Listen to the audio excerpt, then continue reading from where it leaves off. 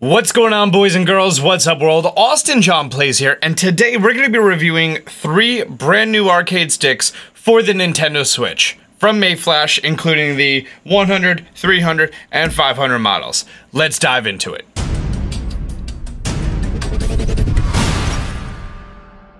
So Mayflash, I reviewed their Magic NS, which pretty much makes it so that you could use an Xbox or a PlayStation or a Wii U controller on the Nintendo Switch, and they said, hey, because you already reviewed this, we'd love to send you over the arcade sticks that are now compatible with the Nintendo Switch. And I was like, alright, great. Since the time that they sent over the Magic NS to me, these are now natively supported on the Nintendo Switch. So these products that I'm reviewing right now, you do not need a third-party accessory, even from them themselves, in order for it to work, which is fantastic. It's just plug and play, works no problem. First, I want to start with the Mayflash Arcade Fight Stick F100. Now this is their kind of bottom of the line model. Not bottom of the line, but it's its most basic. On here we have our buttons for X, Y, A, B. For the Nintendo Switch, it's Y, X, B, and A. I needed to make little notes for myself. It also supports both of the RL and the front RL. And then on here we have different inputs because, well, this can be used for your PC, PlayStation, and Nintendo Switch all across the board. In addition to that, you have a little switch right here that lets this control either the left stick, the right stick, or the D-pad. I actually tested it with Pokken Tournament. I never played the game before, I just picked it up. I've been playing it and it supports the D-pad.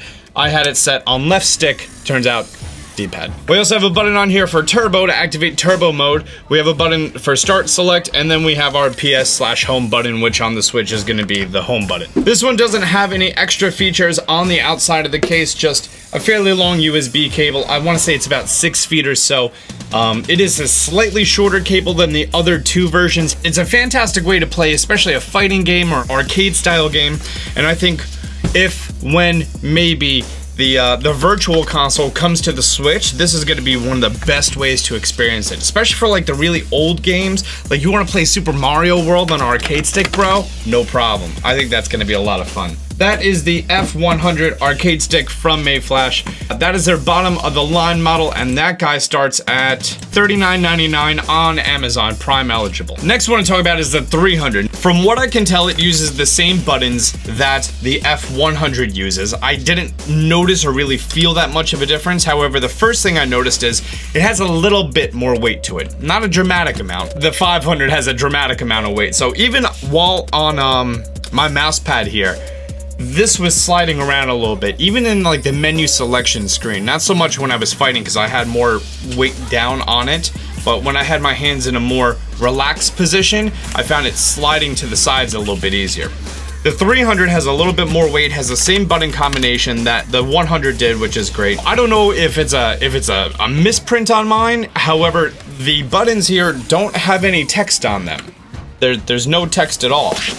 They're just, I mean, there's the same switches and the same buttons, but like, even when looking at the listing online, it has the buttons listed here. I just got an error one. I think it'd be pretty weird to send a review copy and have it misprinted on there. The 300 compared to the 100, the 300 is $59.99. It's going to be, what is that, $20 more? With that, you also get the varying turbo. So your turbo button on here, you can map it to a single button, and then you can see the red light blinking. That means that it's now active, and when you hold it down, it's gonna activate turbo. And the turbo mode is either 15 clicks per second or 25 clicks per second, your choice. In addition, on the back, there is a USB pass-through, and this could be used for controllers, for charging, or for actual control. All right, I don't believe this is supported on the Nintendo Switch because as I'm plugging in here, I'm not getting a charge on the Pro Controller. So that may not be supported for the Nintendo Switch. Supposedly it is for the Xbox and PC inputs. The feel of it isn't significantly different. I'm not gonna lie to you. I don't see much of a reason someone would want to pick up the F300 compared to a base model 100 or smooth transition segue into the F500 is a different story. That 500 is their kind of flagship top of the line premium one. on here we have the same options for which input we're going to be doing. If you want this to control the D-pad or the XY pad, if Turbo 1 or Turbo 2. Something missing from this one that was present on, it was only present on the F100. You have the option to control the right stick, which honestly I don't know why you would, but yeah, that is an option. It has the same Turbo 1 and Turbo 2 and the same turbo mapping as the F300. It also has something called T-pad, and I haven't been able to figure out what that is. Like I messed around with all these buttons. T-pad, T-pad, T-pad. Yeah, even on the website, I haven't found documentation on what T-pad is. Also, we have the same PlayStation/home button. We have our big start button here in the middle. Oh, also the 300 has a start button instead of it being a small button up here. And then we also have a share button. I actually haven't tested that out. The top of it has an acrylic faceplate that you can actually remove and customize with whatever printout that you want. The PDF is on the website. It has mapping for all the letters and everything else. So if you're like a real competitive gamer and you're thinking about picking this up for console or PC or the Nintendo Switch, you could totally do that. Remove the faceplate. I tried to remove it. It didn't go that well. I think maybe you need to remove it from the bottom. I'm not 100% too sure. In addition to that, I read online on the website that the actual stick and the buttons can be removed, and it supports the Swansa Denshi buttons and joystick, which I'm not really into that sort of modding for arcade sticks, but I hear that those are more premium sticks that you can use. The buttons do feel fantastic, but honestly, I don't feel much of a difference in the actual button or the response time between the 3 different models, so you still are getting the same fantastic buttons across the board here. You also have little LED indicators showing you which controller it is currently plugged into. On the back, we have nothing. On the side, nothing. On the bottom, here we have, so this is actually a input for a vibration strap. Because you actually don't want this to vibrate, this can actually plug in, it goes around your wrist, and then it activates whenever vibration is a feature. I don't own that. I don't know who does, but that is an option. If you want to do that, that's the thing. There's an input for the controller, the same one that was on the 300. So if you want to plug that through and you get the pass-through, you get a headphone jack and a mic mute button. Or, sorry, this is a full headset, so it uses the triple, what is that, a TRS input? Regular 1/8 inch, but the one that also supports the microphone. And then, the coolest feature in my opinion, because like, this is a beautiful piece. These have like the wire just kind of hanging off of the back and everything. This has the wire that's hidden inside of the compartment right here. Boom.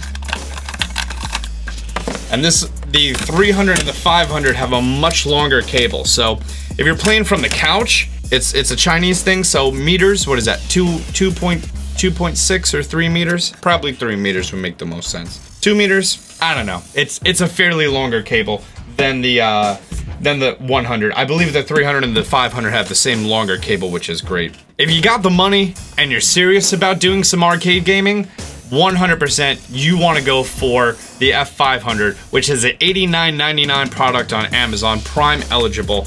Now that is definitely a premium item. I'm not even gonna front. This is a premium arcade stick. It's customizable. Oh, I haven't mentioned the weight.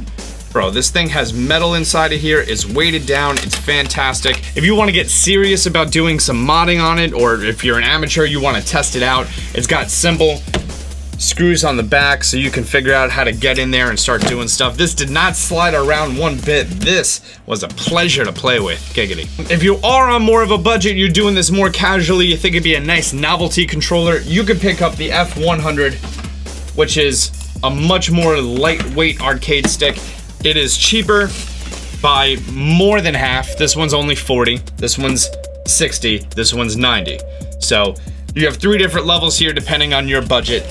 Again, not too sure why you would go for the 300. In my opinion, the 100 and the 500 are the routes you want to go. If you're going for budget or if you're going for ballin', these are the 2 you're pretty much going to end up going with. Oh, something I just realized is that because the faceplate is interchangeable, you can get rid of the letters and print out what the Switch letters are. I think that'd be cool. So guys, 3 amazing flagship controllers from Mayflash, the F100, 300, and 500, all natively compatible with the Nintendo Switch. As of one of the newer firmware updates for the Switch, I don't know if that was supported on 3.0, 4.0, I think it was 3.0. I'm not 100% too sure. Guys, I want to know what you think about these fantastic fight sticks from Mayflash for the Nintendo Switch. Drop a comment down below. If you're new to the channel, be sure to subscribe, turn on notifications. Until next time, Austin John out.